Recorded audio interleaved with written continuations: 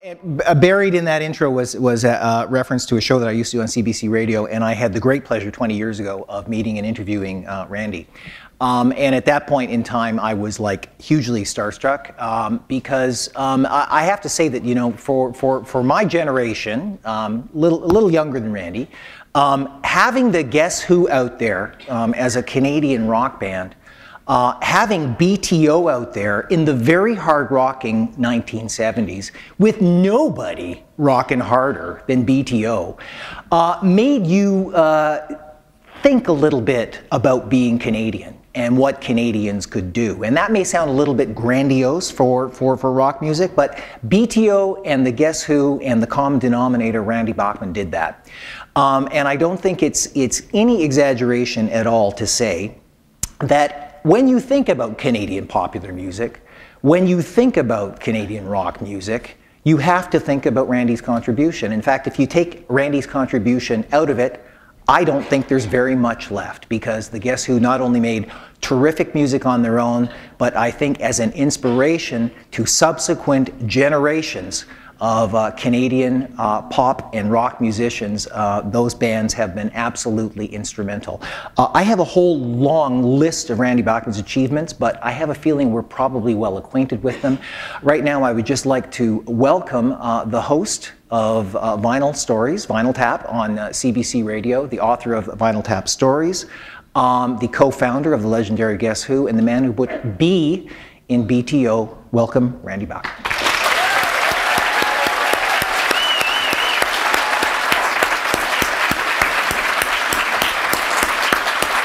Thank you.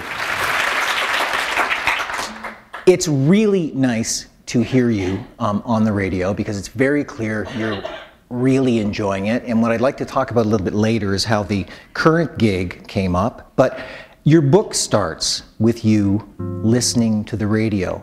Tell me a little bit about what radio meant to you as a kid in Winnipeg. Before TV. Yeah.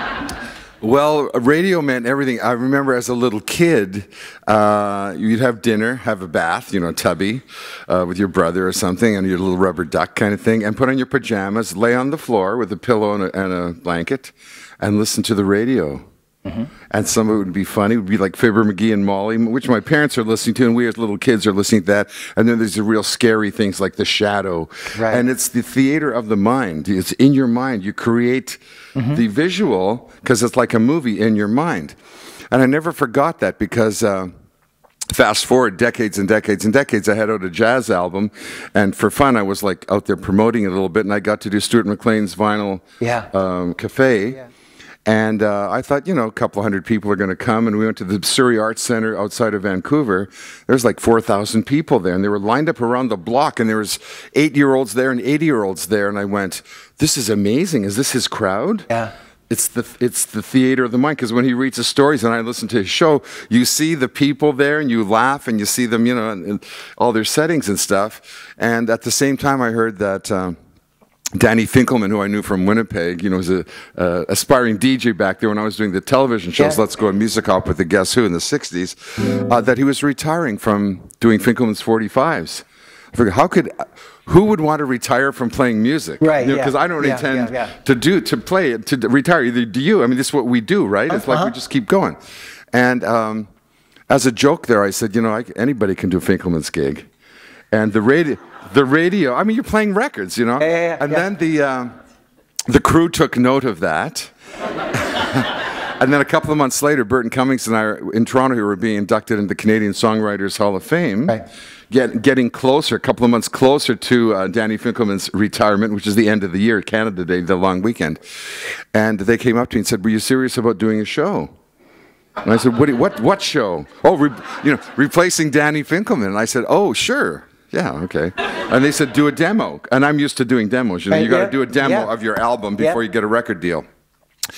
So I went and I did a demo, and in my hotel room, and I took it back to them that afternoon or the next day, and they took it to someone, and I got a call saying, would you like to do the 10 summer shows, the repeats, but there won't be repeats now. You can just do 10 summer shows, and we'll see how it goes. And I thought, well, this would really be fun. So I dove into my record collection, got the name Vinyl Tap to be like Spinal Tap. You know, I wanted it to be kind of a fun kind of thing. And I called Stuart McLean and said, can I use Vinyl Tap because you got Vinyl Cafe? And he said, yes, you have my blessing. Go ahead and do that. And it was very nice of him to do that. And then I did the 10 shows, and it was absolute fun. I think that summer I lost $600 doing the shows. Yeah. And then, amazingly enough, CBC had a strike. Yep. And they called me and said, we have a strike, there's no new shows, can we repeat your 10 summer shows over again, starting September, they'll go away until October. Right. And I said, sure, I don't care. And I just go merrily along my way. And then they called me and said, you know, we did the fall book, which is the ratings. Your show's #1 in the ratings. And I said, is that good? I didn't know. It sounds good. Yeah. And they said, yeah, would you like to do it all year long? I said, what do you mean, a J-O-B? Yeah. A job? I'm a musician, you mean a job? And they said, yeah. And I thought, well, wouldn't my dad be proud? Because all my life, he kept saying, get a real job, get a real job, you know? Yes, you see, but you've been singing about working your entire life, but you never really had a job, right? Exactly. That's the truth. Well, I'd have a job, but it would last, you know, a day. Yeah. An evening. My dad would get me jobs, like selling shoes at Bata Shoes or selling clothes at Sears Menswear.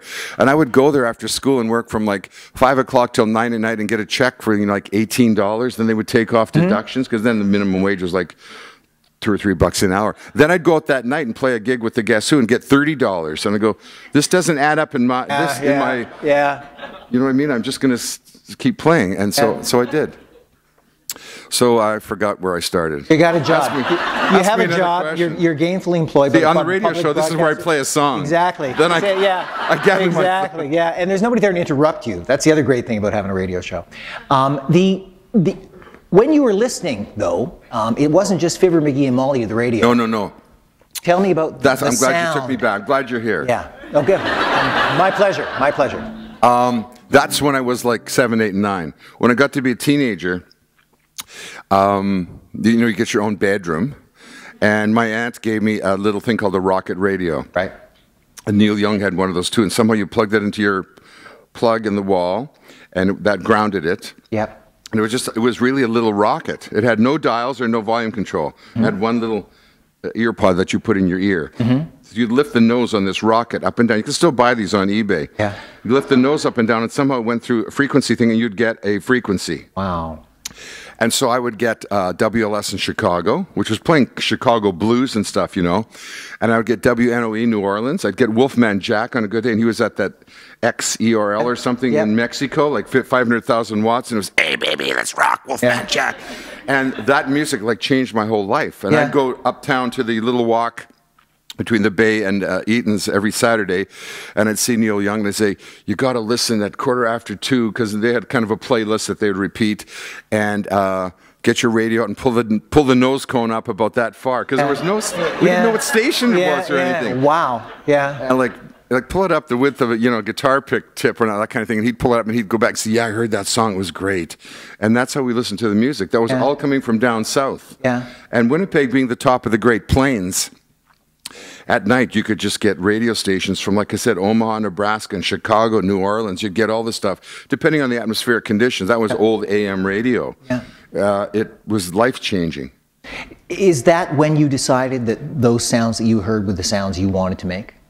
Yeah, I had already started playing guitar at that point. I had seen Elvis on TV, and that was life-changing because I played classical violin up to that point from the age of 5 and a half until I was about 14 or 15 when I saw Elvis.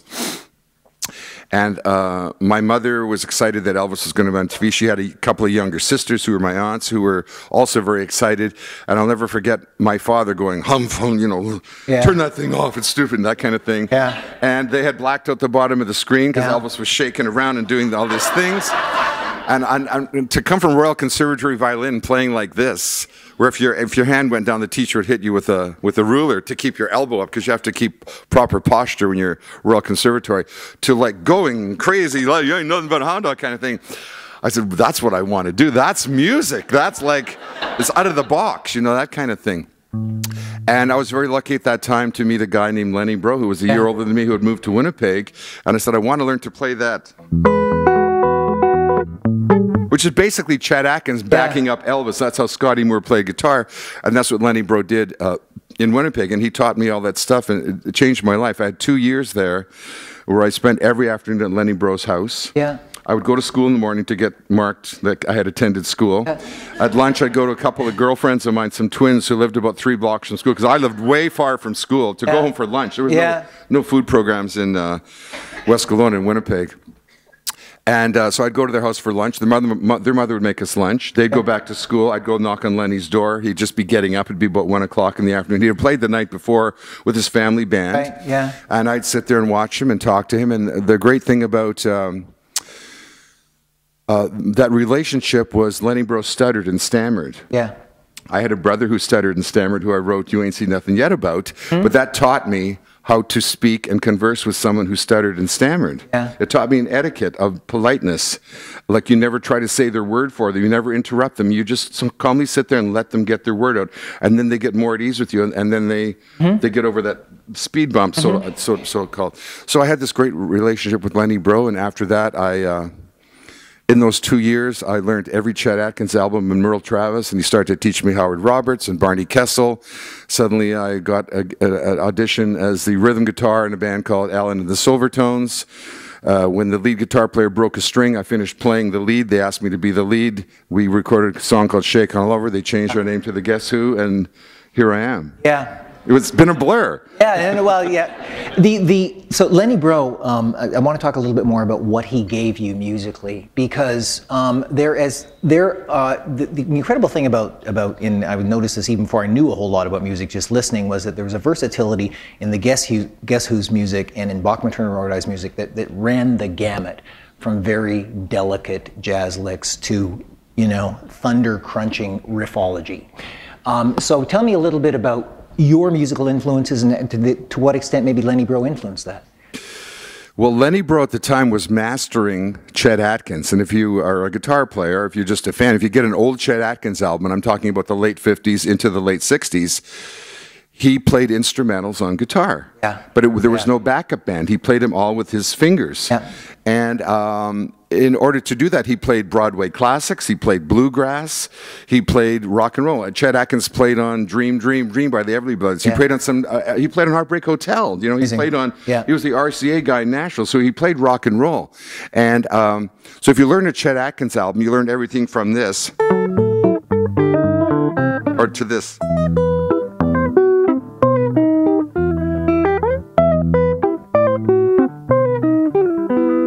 Classical stuff, and and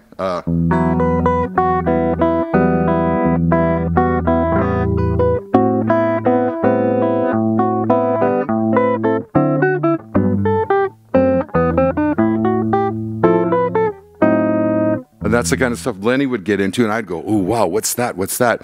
He didn't know what any chords were called. He couldn't read music. Consequently, I never read music. I just learned the chords. Yeah. But like you said, it brought to the Guess Who a variation of style, because I learned to play all these styles of guitars, honky-tonk, which is honky-tonk piano, and the Broadway things and the jazz standards and rock and roll. And then I fell in love with Hank Marvin and the Shadows, Cliff Richard's backup band, as did Neil Young. We were kind of following the same path there. And that like forged our style of guitar playing. When I play a guitar solo, even the solo in You Ain't Seen Nothing Yet, it sounds like Hank Marvin and the Shadows. And Neil Young's solo in Like a Hurricane is like Hank Marvin and the Shadows. It's a single note with the wang bar going away with an echo repeat on it, and that's kind of our main sound. Yeah, I mean, we need to talk now at this point a little bit more, because you've brought the name up a few times. This Neil Young guy, who is that? You keep mentioning him. He just came and faded in a week, you know? Yeah. Neil's a couple of years younger than me, and a great thing happened in Winnipeg. There was a camaraderie there between the bands. First of all, we all used to play hockey and baseball against each other, but this was before they had indoor rinks. So when you're playing hockey, the coach would call you and say, "It snowed last night, get there an hour early." You'd actually go and be 40 below, and you'd have to shovel off the ice. Where you thought the rink was, And once we got old enough to say, "This is stupid, we're freezing," we all stayed indoors and started bands and learned guitars. But it was this 7 months of rehearsal, Winnipeg winters. But everybody had a nice insulated garage or basement full of rugs and carpets and furniture, and you would practice down there with a dream of being, you know, Elvis, Cliff Richard, The Shadows, and later on the Beatles and everything else. So that was a great training ground for us. But then we would go to the same community center. So even though I was from West Kelowna, I'd go play Neil Young's community center, River Heights. He'd come and play mine. So the same guys who went and played hockey or baseball against each other would then go and play each other's dance, because you get boring seeing the same band each time. Neil Young's band didn't have an amplifier. Yeah. And our band had an amplifier called the Fender Concert Amp that had 2 inputs, 2 channels, but each channel had 2 inputs. You can plug in a microphone, 2 guitars, and a bass. And this was your whole thing. There was none of this. And a drum set, which you didn't mic. And you went and played a community center like this, and everybody got up and danced. So I remember Neil Young would phone Jim Cale, our bass player in the Guess Who had the amp, and said, "Hey man, like, do you have a gig next Friday?" And Jim would say no, and he said, "Can we borrow the amp?" And he'd say, "Yeah, me and Randy will bring it down." And we would take the amp down, and we would stand at the front of the stage and watch him and the Squire play and look at the amp. I mean, these amps were really, really rare. When I talk about the walk between Hudson's Bay and Eaton's, which is about 3 blocks on Portage Avenue, Winnipeg, every musician went and walked that every Saturday, because in between were 3 or 4 record stores, music stores and record stores. But we would actually go, you can imagine guys doing this, you're 14 or 15, you've watched American Bandstand earlier that morning, like at 10 or 11, because by then we got KCND, which was Channel 12 from North Dakota, we got American Bandstand. So you'd watch it and you'd see a guy playing a guitar in there, Buddy Holly or Chuck Berry or something, and you'd go downtown. I mean, somebody would call me and say, "They got a Chuck Berry guitar in the window, yeah, Winnipeg Piano, the Blonde Gibson." And we'd go there and just stand and look at that guitar for like 2 hours. Wow. Move out of my way. Yeah. And then go look at the side, because some of them had side windows, and go look at it head on. And if you got up enough courage to go in and say, "Can I try that guitar?" Well, they didn't want every Tom, Dick, and Randy or Neil playing the guitars. You had to actually be able to play guitar. And after a while, I'd go in with Lenny Bro, they'd let me play these guitars. And this was like a big treat, because then we were buying stuff from Simpson Sears for $34, $35. Yeah, right. The Silvertone down electro guitars. Nobody could afford these guitars that were $400 and $500. I think I told you in the green room, Neil Young has emailed me 3 times in the last week, saying, "What's the name of that store between Lowe's and Winnipeg Piano?" And I'd say, "It's Ray Hamilton's." And what was the name of that record store? And what's the name of that song you taught me? And it's called The Hideout or The Hideaway? I said, "It was The Hideaway by Freddie King. Here's an MP3 of it." And then I read the next day, Neil Young's doing his memoirs. And he's calling me for my memories. Because he doesn't remember it. In secret collaboration with Randy Bachman.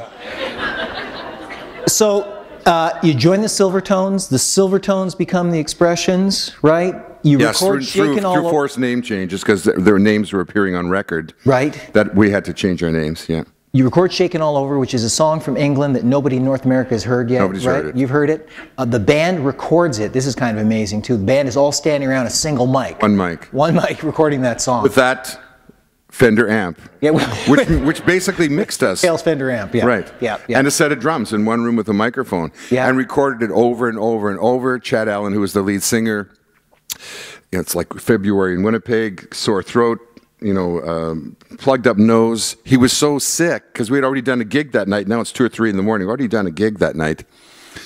He couldn't stand up. He was taking antihistamines, and he was dizzy. So we put a pillow on the floor. He laid on the floor. We hung the mic over his face. And he laid there singing, "Shake It All Over." And we recorded the song 5 or 6 times and listened to it played back. And it got to be like 3 or 4 in the morning. And it was so tiring, because it was a television studio. They were used to recording, playing a record and hearing the DJ talk. One of the playbacks, he forgot to unplug the little patch cords that was for playback and record. He left it in, which created a loop, and suddenly on came that slapback echo. And I went, "Wow, that sounds like Elvis. That's like Sun Studios. Leave it. That's the take." Yeah. And that was the only. There's 3 or 4 or 5 or 6 or 10 mistakes in "Shakin' All Over," but that take with the slap echo just gave it a magic. So we sent it into Quality Records here in Toronto, and they said, "This is great. It sounds like a hit. What's the name of your band?" And we didn't have a name, because we had the Reflections and had to change that because of a song called "Just Like Romeo and Juliet" by the Reflections from Baltimore. And then we decided reflections, we'll try expressions, because we wanted to be like Cliff Richard in the Shadows. Right, yeah, sure. So we wanted, you know, shadow, reflection, expression. We then had expressions for 2 weeks, and we got a letter from a guy in Detroit saying, I represent a band called the Detroit Expressions, you can't use the name. So we said to the guys here at Quality Records, we don't have a name. And he said, great, we want to put this out. We're just going to put out a white label that says Guess Who, and shaking all over Amazing on it. Story. They made 50 copies of this and sent it out, and in 2 weeks it was #1 across Canada. And we were going, what? And even our own DJs in Winnipeg were playing this saying, nobody knows who this band is. It's a secret band. They're called the Guess Who, and we think it's Brian Jones on guitar from the Stones and George Harrison from the Beatles. And they couldn't put their real name on it because they'd get sued by the record label. It was recorded at a party by Joe Meek. Remember, he had Telstar. Yeah. And he would record everything in his bathroom, in his basement, and hallways. And there's a great legend and myth about this song. And suddenly it's #1 in Canada, and it makes top 20 in Billboard. We're all in high school. And we have no idea what this really means, except the song's going up the charts, and everyone's calling us Guess Who. And you hate the name, right? Well, Chad Allen hates it. It used to be Chad Allen and the something. Allen and the Silvertones, Chad Allen. Guess Who, yeah. So he became a no-name at that point. It became a band kind of name. But we did get a call to go and play on Ed Sullivan. We didn't really hear the word if. Right. Like you can play an Ed Sullivan if your song makes top 10 in Billboard. It got to 18. So when I heard come to New York being Ed Sullivan, my name is Paul Cantor. I managed John Warwick, the Kingsmen, Maxine Brown, Chuck Jackson, you know, these great acts. The Crystals, the Ronettes, the Shirelles. Great, let's go to New York. We packed up our car. It was 2 weeks before final exams. I packed up cleaning out my locker, and the head of the economics department, I was in business administration at the time, came and said, gee, you're cleaning out your locker kind of early, aren't you? And I said, I'm gone. Going to New York. And so we went to New York. We naively, from Winnipeg, drove right to the Ed Sullivan Theater. Went and knocked on the door. And said, is Bob Precht here? This was Ed Sullivan's son-in-law who produced the show. They said, he's in the middle of doing the show. The show's on right now. This is like Sunday night. And so we said, we'll wait for him. And he said, he's not coming out. I said, we're supposed to be on the show. And he said, who are you? This is just a doorman. And then we went to Paul Cantor's office the next morning. And he said, oh, you didn't hear the word if? Like, if you made top 10, you'd be an Ed Sullivan. But now that you're here, come into the studio and play. So we went into the studio, which was Scepter Records, which had Dionne Warwick, and hanging around there was Burt Bacharach, Hal David, in jeans and black leather jacket. They just graduated from Juilliard. They were like 19 or 20. Ashford and Simpson were kids who'd skip school and come and play us songs. And we started to record there. At Scepter Studios. We toured with the Kingsmen. This was the big year, Louie tour, 1965. And it was like all those movies I saw growing up in Winnipeg, Rock Around the Clock and Don't Stop the Rock and The Girl Can't Help It. A bunch of idiots get in a bus and drive somewhere, and kids show up and dance, and it's a big beach party, and you do it again night after night. And suddenly we were doing that. It was just fantastic. It didn't quite become the career-making success, though, that you guys expected. There were a couple of years after that. But when the Guess Who comes roaring back, and it really does seem to come roaring back at that point, it's got a guy attached to it doing some singing and some piano playing by the name of Burton Cummings. And there's a couple songs being heard on the radio, like These Eyes, Undone. Tell me a little bit about how you got from being turned away from the Ed Sullivan studio to becoming Canada's most successful pop act. Well, Chad Allen didn't like the loss of his name and his identity in the band. Strange. There was a great summer after the Kingsmen Louie tour. We got asked to back the Shirelles, the Crystals, the Ronettes, and we were kind of a jukebox band. That's what we played in Winnipeg. We played the hits on the radio, and we sounded just like the records. When they heard us play, it was like magical. So we basically got in a car, a couple of station wagons, and actually toured with the Ronettes and the Crystals and the Shirelles. Everything that Keith Richards wanted to do, that he said in his book, I was doing it. You know? I wanted to do it, but there we were doing it. And it was kind of amazing. It was the mid-'60s. The race riots were going. At every concert we'd play, there'd be a fight between blacks and whites. There was guns, there was knives. We'd get shot at going into gas stations and hotels down south. In Winnipeg, this didn't happen. You know, when a black kid moved to Winnipeg, we thought he was great. He looked like Ray Charles or Jackie Robinson or a black girl would look like, you know, Diana Ross, the Supremes kind of thing. the guitar we just thought they were like the coolest, you know. And to see this reverse kind of thing going on, it was really something. So Chad Allen quit the band. We got back to Winnipeg and thought, well, do we break up? Our lead singer and the leader of the band is gone. And while we had left Winnipeg that summer, the next band in line, the Deverons, with a smart aleck punk kid named Burton Cummings, became the top band. They took our spot at all the high school dances and all the community centers and stuff. And so the only thing to do would be to break up that band. We're home. We need some gigs. And I remember very well, it was a winter morning, and I phoned Rhoda Cummings, Burton's mother, who had gone to school with my dad, so I kind of knew her. And I said, can Burton come down to Bob Burns' office? He was the DJ at the station we recorded Shakin' All Over at, and have a meeting. And she said, sure. So she sent him down in a taxi, and I said, we'll pay for the taxi. And he walked in the room, and he looked at us, and I said, you've heard Chad Allen's leaving the band, and I'd like to ask you to be our new lead singer. And he said, sorry, you're too late. The Beatles called me last night. I'm going to Liverpool. And he walked out. And I said, what? Did the Beatles really call you? And he looked around the corner because he'd walked out of the office. And he said, no, they didn't. But is this real? Are you joking? Yeah. Like I said, he's a smart aleck punk kid. He came back with an answer right away. Sorry, the Beatles called me last night. You're too late, you know?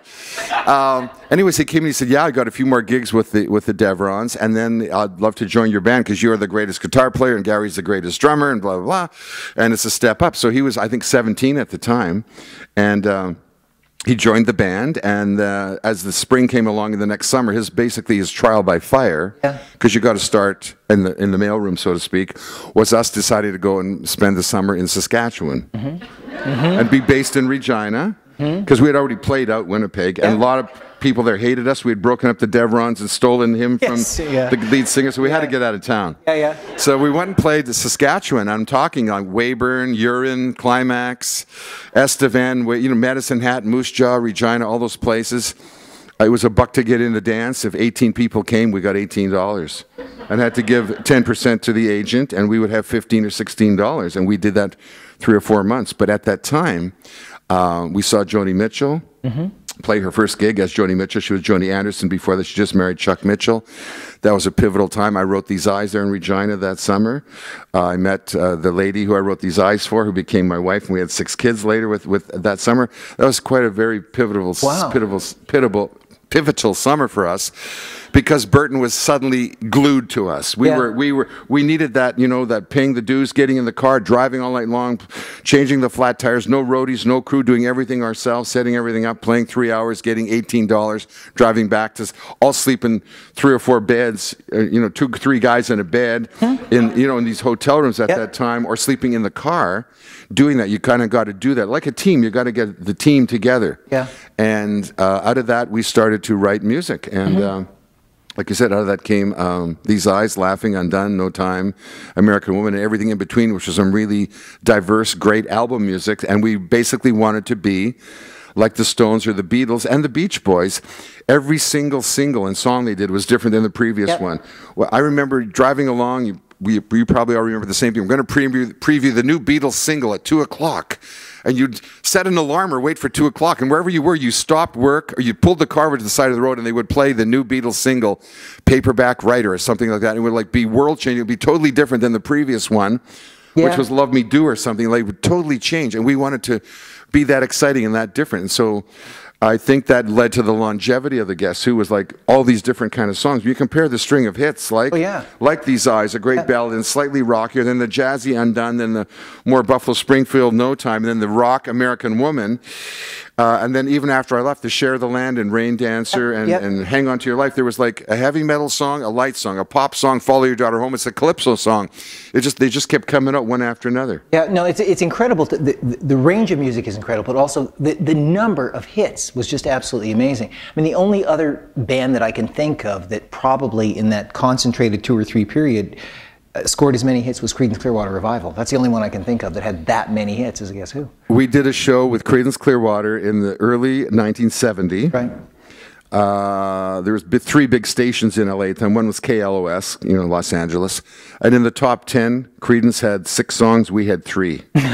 And we had a 4th one that was 12. But so in the top 12, We had 4 songs, Creedon had 6. It was the greatest show in the world. We went on, did our 4 hits and a whole bunch of other stuff, and John Fogerty and the guys came out and played, you know, everything. Like, Yeah. wow, it was really, really phenomenal rock show. And like you said, CCR had A and B sides. We had A and B sides. Our double A sides, Yeah. we had a couple of them. Yeah. And that was an amazing time. So, but then you left the band in 1970, which was It was time to franchise. Yeah, well, I mean, it was almost national ramifications of that decision, right? Because they were you guys were one of the biggest bands in the world, and at the height of that fame, you left. The American Woman album single was #1. Yeah. All over the world. I had been with the band 9 years at that time, and as a lot of people would say, enough already. Right. We had pretty much blown it out. It was the late 60s. I didn't drink or smoke or do drugs. Everybody else did. Not just in the Guess Who, but everybody else. In the world. Yeah.